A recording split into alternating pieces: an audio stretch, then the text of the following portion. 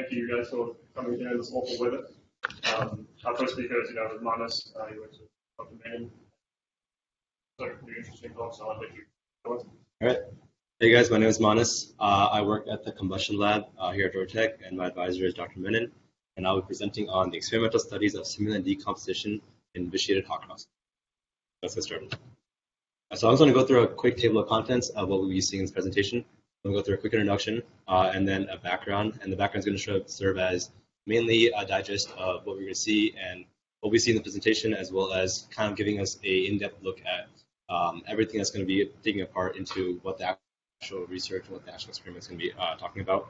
After this, I'm going to go into our objectives of the experiment, of the research. And after this, I'll be showing a schematic and model. This research is very, very preliminary. It started up this semester. So the schematic and model is all a design plan. Nothing's actually been implemented yet, and it's en route to be implemented soon. After this, we go into future challenges and goals, as well as current progress of the experiment and the project. And lastly, I'll be going to my own personal stake and importance of this. All right, let's get started. So to talk about the purpose of the experiment, chemical warfare agents have been a topic of wide interest recently, especially with the current political situation, as well as the necessity to have and counter these chemical weapons and weapons of mass destruction. And incineration and decomposition of these toxins is crucial to better understand how to dispose of these into the environment, as well as to provide a better understanding of how to deal with them if they're ever released into the environment. Organophosphorus compounds such as DIMP or diisopropyl methyl phosphonate, they act as simulants for these dangerous chemical warfare toxins. In such is sarin gas. And so basically the research boils down to characterizing and predicting physical and chemical effects of stimulants in a turbulent environment. And the way we'll be doing this is through a high temperature mixing tunnel. There will be a vitiator / a burner at the upstream section of the test rig. And this will feed air into a turbulence generation grid, which will create that turbulent environment that we're desiring for our experiment. After this, there will be a simulant injection. And the simulant, as of right now, will not only just be DIMP, but it would also be air, argon, and carbon dioxide for initial testing before we use DIMP, just because DIMP is very expensive. And we need to first get the concentration of how much DIMP we want to use before we can actually carry through with that experiment. And lastly, there will also be LDV and PIV techniques measure the flow in the test section through water-cooled windows, and this will allow us to get an accurate measurement of the flow velocity as well as in those sections. Now to go into some background about these chemical toxins. There's been a lot of renewed interest in the environmental fate of electrical weapons or chemical weapons, and this comes from an intensified threat of chemical warfare and terrorist attacks. And it's always important to be prepared and have that extra sense of research and knowledge and understanding how to deal with these situations if it ever arises. And one such gas and one such toxin that we'll be investigating in this research is sarin gas, also called GB. Sarin is highly toxic nerve agent. It's clear, colorless, tasteless. It's a man-made liquid, it's a man-made toxin, and it's the most volatile of all the G agents out there, which means it evaporates into the atmosphere and the air much easier than any other G agents, which makes it more reactive and more dangerous as people inhale it in certain scenarios. And it also inhibits an enzyme in our body called acetylcholinesterase, which is an enzyme that's responsible for basically the off switch in our body for muscles and glands.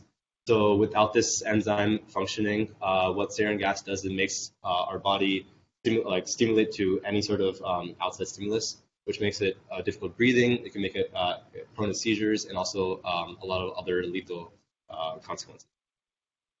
To go into now the background about the stimulants themselves, chemical warfare agents are far, far too toxic to be experimented on in the lab by themselves, and their use in labs is pretty much restricted for the most case.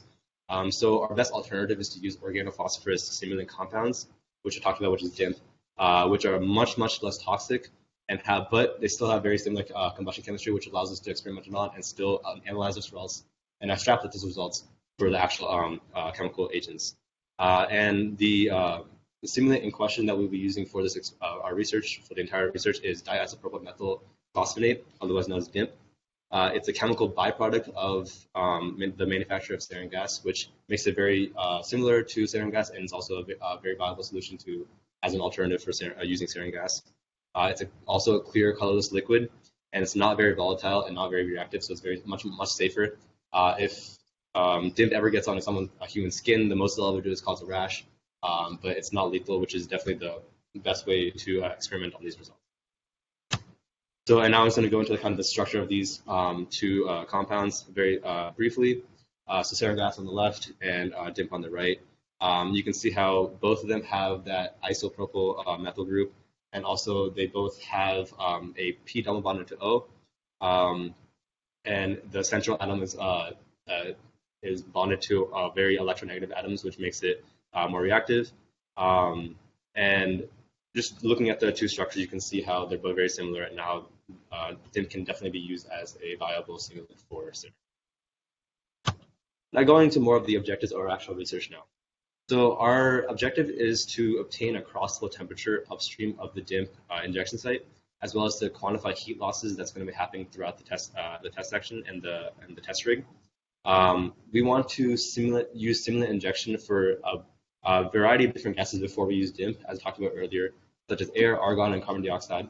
And we want to do this before, just so we understand that the experiment works, the vitiator works, and all the components of the entire test rig works before we use the expensive and slightly more dangerous DIMP compound. And we'll be doing this all through assessing the flow field through water-cooled windows using LDV and PIV diagnostics. And they must be water-cooled, so then we minimize heat losses, as well as we make sure that LDV and PIV measurements are accurate.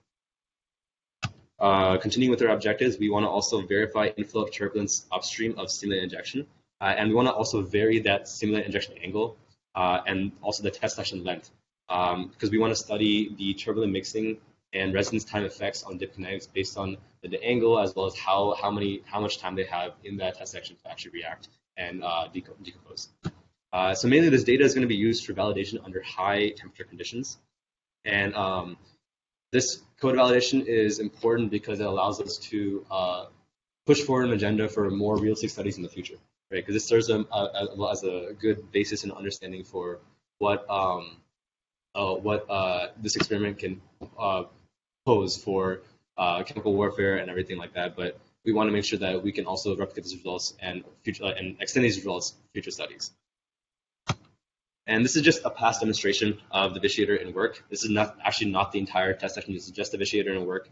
You can see here how we use actually a quartz tube. A quartz tube is that glass tube up there, like that clearly looking tube. And we use this instead just for a initial visualization of the vitiator and making sure it works. And the entire rig is not completed in these images, just because some of the rig was taken down because of structural and vibrational issues, which is why we're starting the project from the ground up, because we need to reinstall those parts for the rig. But in reality, the vitiator will actually be inside a ceramic tube instead of a quartz tube, and it will be well insulated within the test section to minimize heat loss. And all this talk about vitiators, and I guess we can go into what actually is a vitiator, right? And so vitiation refers to when the oxygen concentration in air is reduced due to the mixing of dilution gas, and those dilution gases can be nitrogen gas, it can be carbon dioxide, it can be water vapor, and vitiators can pretty much be thought of as a burner that's upstream, and vitiation is achieved through the recirculation of exhaust gas in the staged combustion system, as you can see in the images in the image below. There we go, in the image there, and this is going to preheat the air as it enters the turbulence generation grid, injection site, and eventually into the test. So this is just a schematic of the entire test rig. Again, nothing's actually been built. This is just a model of it, so we know where we want everything to be, and also just gives us the idea of how everything's going to be for the concept-wise. As you can see, the vitiator, burner, and combustion section is upstream. And right after that, we have a flow conditioning section, which will transition the flow from a circular flow from the vitiator to a more square flow into the test section. After this, there will be turbulence generation grids, which will create that turbulent environment that we want to carry the simulant into our test section. right? And then right after that, we have the simulant injection site. This is where we'll be injecting either the DIMP, the air, the argon, or the carbon dioxide for our test. Throughout this section, there will most likely be a heater. I'll be talking about this a little later too. This is just to make sure the temperature stays constant, as well as to increase it from the 300 Kelvin that we have for preheated air to around 400, 500, 600 Kelvin that we have for the test section. And then in the green little sections you see up there, you can see that those are the water-cooled windows. They will be the windows for optical access for the LDV and PIV instruments. Moving on, we're going to go talk about the tunnel test section themselves. And so the test section consists of 6 total layers of materials, and this is still not created. This is a plan to be fabricated, but this is the idea and the concept for how it's going to be fabricated. The first layer, the internal layer, will be aluminum flow channel, and this will most likely be cast or machined. It's pretty simple in that sense. After that, the second layer will be a fused silica foam. It's also machinable, and it's most likely going to be a ceramic layer. On that outer edge, you have a molded alumina fiber, which is 4 layers of alumina fiber before the 4th layer, which is a liner that kind of holds all those components together, right?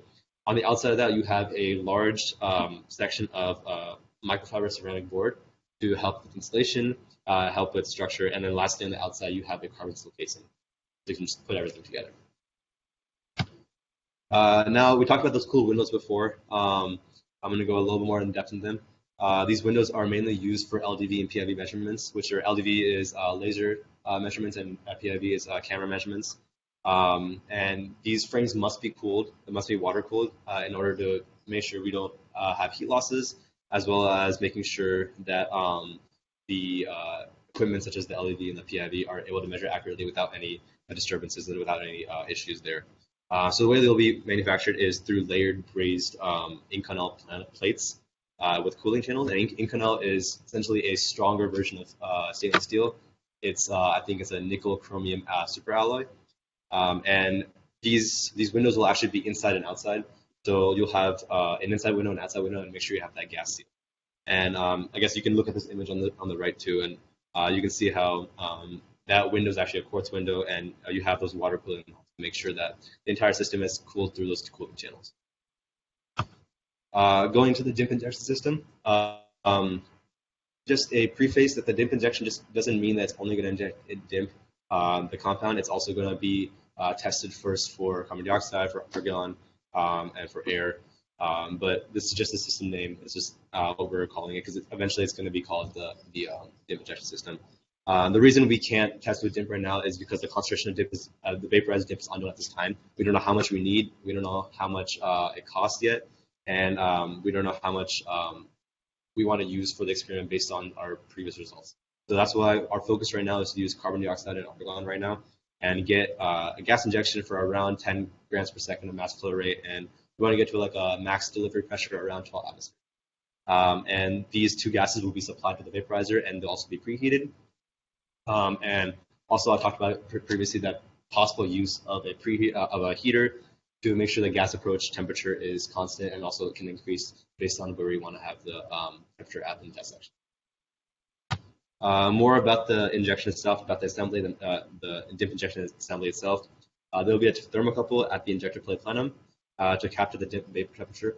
And the injector plate will be is planned to be water cooled, again, to make sure we minimize heat losses. And the injector plate will be fabricated using braze 3D printing. And braze just means it's a process of how we put it together. And Inconel 625 parts, which again is that nickel chromium superalloy that will be used. And again, on the right, you can see at the top, we have where the exit, I guess the nozzle of the injector is angled. It can be angled up at 135 degrees. And that's one of our objectives, because we want to make sure that we can vary that angle as well as the test section length to see if that changes how the flow reacts, how the particles react, and if that changes the kinetics of the DIMP compound.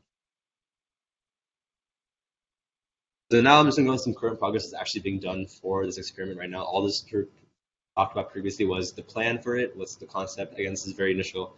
So the current project that's actually being done right now is the ceramic tech section that I talked about that we want to fabricate for the tech section is on hold right now because of the structural issues we had with the rig. There's a lot of vibration and structural issues that happen when you run the rig for the first time previously last year. So we want to make sure we remanufacture all the parts that we need and basically get the rig first sound and making sure it's running well before we have any other manufacturing parts for the ceramic tech section, the cold windows, or for the injection plate. We're trying to get heaters to sustain and increase the temperature from the preheated air as well as through the test section. There's some calculations that I worked on and sent to Dr. Menon. And basically the entire aspect of it is we want to fabricate a new test rig, a new test frame. And that's our current goal right now, current focus right now. The parts actually just arrived in the machine shop a couple days ago. So I'll be working with that and making sure that the designs are correct and everything, and then we can get those machined out and basically overcome the challenges of the old rig with the vibration and structural issues, and hopefully have a new system that's more sound, more stable, and we can start getting more projects done with the actual. Our future objectives with this mission, with this experiment, is to first figure out what the concentration of DIMP actually needed to be injected, and this comes from just testing with the other gases, the carbon dioxide, the argon, the air, and then also another objective is to create that ceramic test section that we talked about. We want to also create those cooled injector plates as well as the water-cooled window frames to make sure that when we're taking measurements that we don't have any biases, we don't have any issues. We're taking measures just because of the heat losses throughout the windows. As of right now, the test section we have is a stainless steel test section, which is not ideal because it does have heat losses and it enables heat to escape. But we're just using this just to test the vitiator and make sure it works. And we want to use this to collect more gas concentration values as well as temperature data. And lastly, we want to, soon in the near future, we want to test the injection system with around 5 grams per second of mass flow of carbon dioxide. And that's our hope to get done by the end of the semester.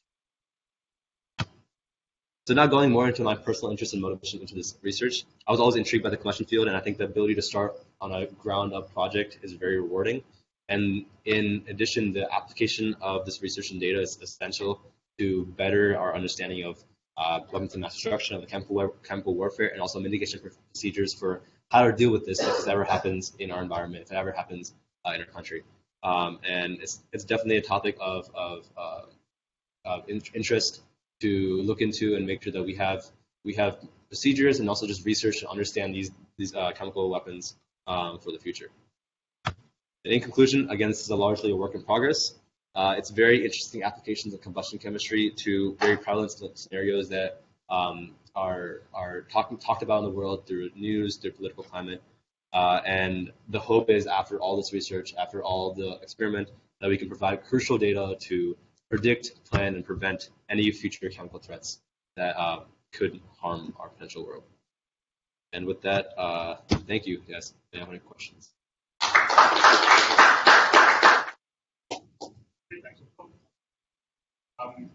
Does anyone have any questions? How does the reduced volatility of DIMP affect the results that you get? How can you scale it back?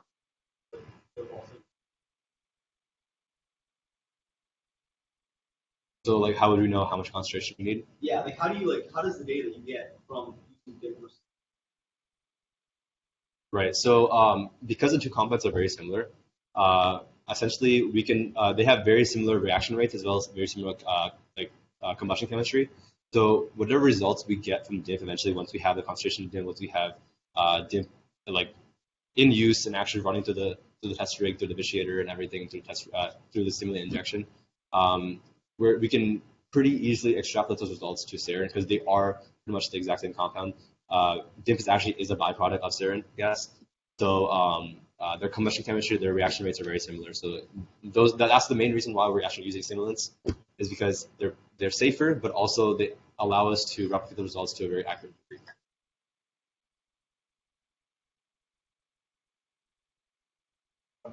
Biggest test rig? Should be.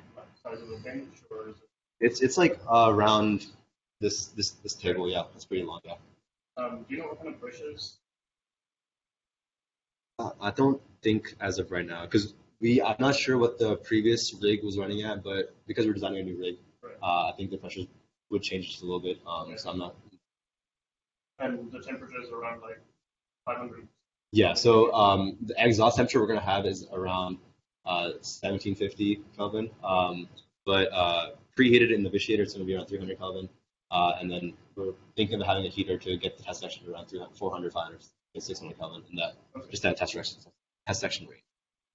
And I'm just curious, but Yeah. so you're going to inject argon, CO2, and a bunch of other gases in sort of where the simulant reaction side is, right? What's the purpose of injecting those gases as opposed to starting with just the DIMP and that? Right, because DIMP is very expensive right now, and we don't want to use the amount of DIMP we don't know how it actually reacts with. So we wouldn't inject argon, air, and carbon dioxide at the same time. It would just be like one test at a time, right? So as of right now, we're talking to Dr. Menon. Our first priority is just get carbon dioxide running. So once we get the rig kind of put together and everything's kind of working, I think we'll most likely stick with the stainless steel test section for now before we can manufacture the ceramic one, and just test it with the outside and just see how it runs first. Yeah, of course. So understanding the LDD is limited to the 3610. Yeah. But from my class, and then it has to be a reflective particle. Right. What is the reflective element? Can be the DIMP or is there something? Yeah, so there's actually a dilution gas injection. I think you can see it in this right here. We haven't finalized what that dilution gas is, but once we do, I think it should be that's where it's going to be injected for the particles. Yeah. Any last questions? Okay, I guess we'll thank the speaker again. Thank you.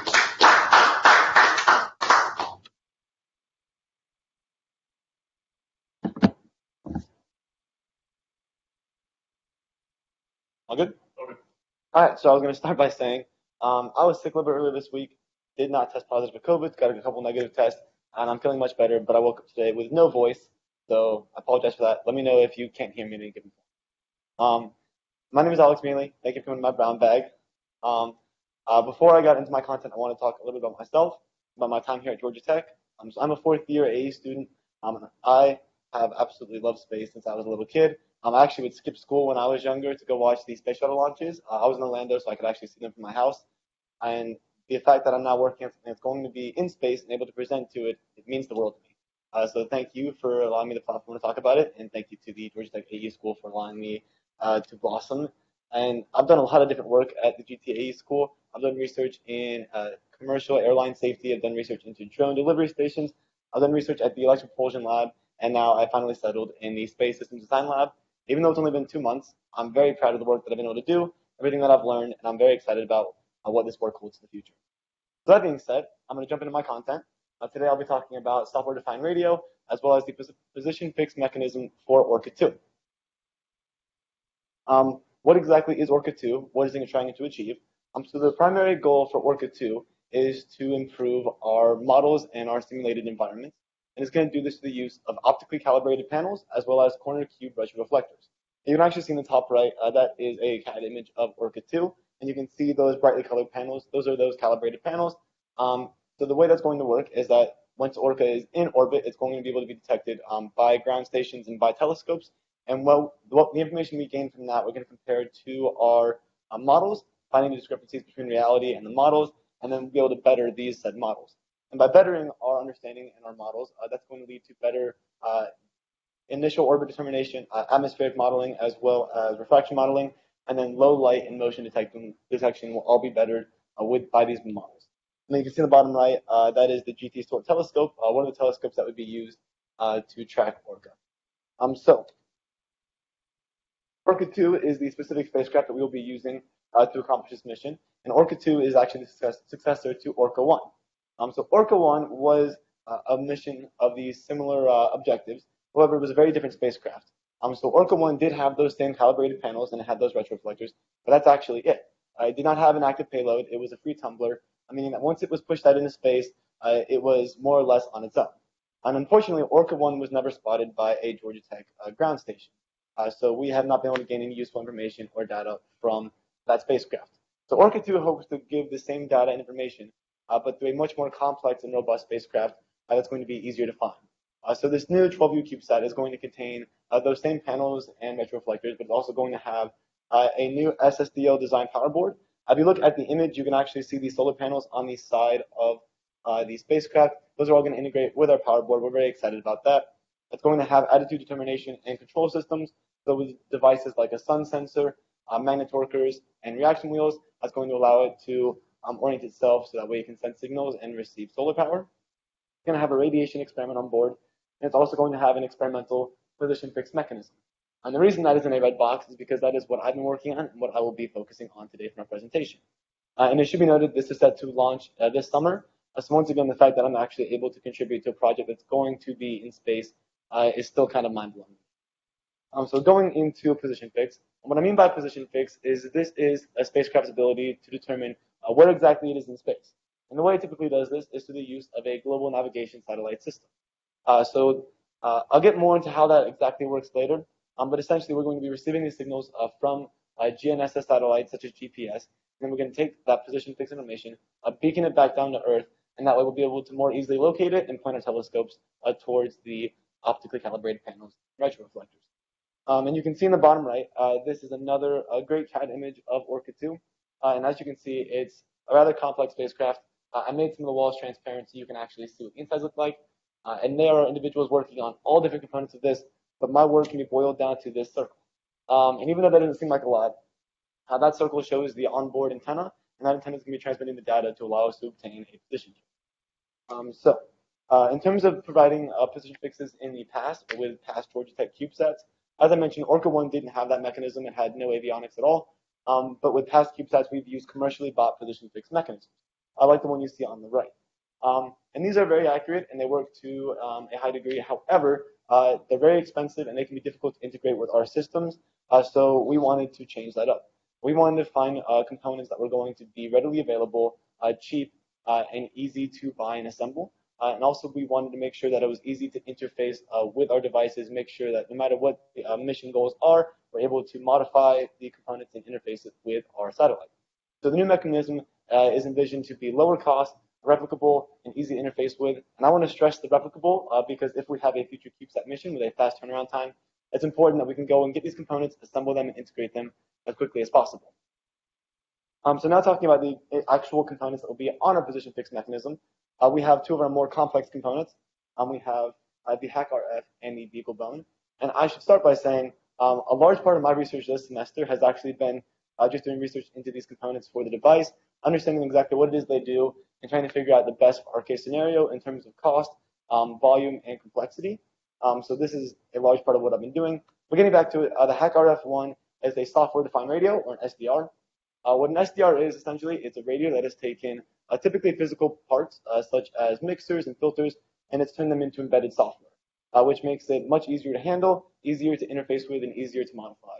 It makes it an overall simpler device. As you can see on the top right, it is not a very complex device. It has only a couple of ports, so it's very easy to integrate it within our system. And this will operate as the radio of the system. It'll basically be receiving signals from the GPS antenna, and it'll be decoding them into GPS messages. And then it'll send those GPS messages to the system computer, which in this case is going to be the BeagleBone Black. So a BeagleBone Black is essentially a low-power, open-source, single-board computer that runs Linux. So similar to an Arduino or to a Raspberry Pi, however, with a lot more serial inputs and outputs. So it's essentially a small Linux machine, and this is going to be used to decode these GPS messages and actually determine a position fix. So going into the next components, these are more of our simple components. We have the ceramic patch antenna. You saw how that's going to be on the outside of the spacecraft receiving signals. We have our temperature compensated crystal oscillator, which is a very interesting component. Essentially what this does is it provides a very stable electric signal output, and we use that signal output to keep track of time. So it is essentially our onboard clock, and that's very important for the use of a position fix, and I'll talk about that later. And then our final part, we have the L1 bandpass filter and a bias T both rolled into a single part, which you can see in the bottom. The L1 bandpass filter allows us to send signals from the antenna to the HackRF and allows us to filter those signals down to get rid of any noise. And also the bias T allows us to provide external power to the antenna to give it an extra gain. So that might allow us to provide a position fix more quickly. Those are our components. As I mentioned, the most important part about this project is reducing cost. So here I've shown the cost of everything, and HackRF is by far the most expensive component. However, it is still in the range of hundreds of dollars, not thousands of dollars. So this combined leads to a price of less than $550, which means that if we are proud of our work, if we think it works well, and we want to make a new CubeSat, we can get all of this very easily from any. There's a number of online distributors for all of these parts, and we can get it for less than $550. So very excited about that number. This is the full assembly. It's not the most impressive looking thing. However, let me throw some labels on there. So we have all the parts that were just mentioned. I will say that in this particular setup, the Beagle in black is being used not as the computer, but simply as a power output to the oscillator. In this case, my MacBook is actually the onboard computer, but that will be fixed shortly. Obviously, my Mac cannot be in orbit, so we will make sure the Beagle in black is running the proper software and able to integrate with the entire system. Also, I wanted to make a note that if you are messing with random electronics in the middle of a public place like Harrison Square, you will get strange looks. And that is something that I now know for a fact. So that is the setup, and I'm going to talk a little bit more about the software. So the software that we needed was something that was going to take these GPS messages and turn them into a position in terms of latitude, longitude, and elevation. The software we found to do that is GNSS SDR, or the Global Navigation Satellite System Software-Defined Receiver. And it's receiver instead of radio. That's just the way this company prefers it. But this is really a fantastic software. I can't speak highly enough about it. It's open source. It's compatible with a wide range of computers. It has this fantastic monitor, which you can see in the bottom right, where it shows you in real time your position as well as the satellites that you're connected to. So in essence, what this is doing is it's taking those GPS messages from satellites. It's using the time transmitted by those satellites and comparing it with the time that we have on board. It's differencing those times to provide pseudo ranges, and then we're using those pseudo ranges to establish a position. So a very typical GPS procedure. However, that's what this software is all doing, and this will all be operating on the Linux. And the last thing I'll say about GNSS SDR is that it uses a single configuration file. So once you have it all properly installed, you can modify it in terms of the voltage being output. You can modify it in terms of your initial starting location. There are all these modifications you can make based off one configuration file. It makes the whole process a lot easier. And then talking about our specific configuration and testing that we've done. So in our current configuration, we are streaming in live data from the antenna and the HackRF directly to the system running GNSS SDR, which will be the same case as when we're in orbit. We're assuming an Atlanta location right now just to make the position fix faster. It gives us a good initial guess. We're not going to be doing that when it's in orbit. We're going to take a guess at where it could be in orbit based off orbital elements and what we know about the launch vehicle. And then we're going to try to establish a good initial guess for that to try to make the position fix as efficient as possible. And then finally, right now we're transmitting the data to a monitor just for debugging purposes, but obviously we're going to save that processing power when we're in orbit because there will be nobody to check that monitor. So with these recent tests that I've been doing in Harrison Square, we've gotten a position fix in 4.5 minutes, which is honestly pretty good. We believe that number will actually get better when we're in orbit because we're going to have less interference from things like the atmosphere, clouds, tree branches hanging over my head. And additionally, when you're in orbit, you have more direct lines of sight to other satellites since you're actually above the atmosphere. So that is our current number. We think it will be better, and we're going to do extensive testing over the next couple of weeks to try to get it as low as possible. So speaking of this future testing, we're going to make sure we try out a couple different software configurations.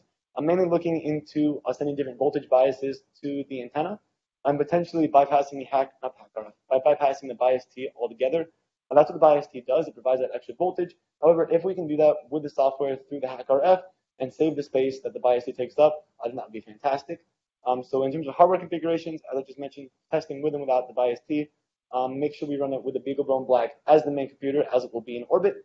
And then finally, we want to test our new system against old and proven hardware, typically more expensive hardware. And that image on the right is actually an old oscillator. So we want to test it against that and see the differences we're getting and make sure that we are getting an accurate enough position fix to move forward with this mechanism. And then finally, we want to check it out against the GPS simulator. What this does is it sends actual GPS signals into the HackRF that simulate an object in orbit. And then we can see if our position fix lines up with what the system is saying we should be receiving. That way we know that in a space environment, the hardware and software actually correspond together and match what we should be getting. So some next steps that we need to take.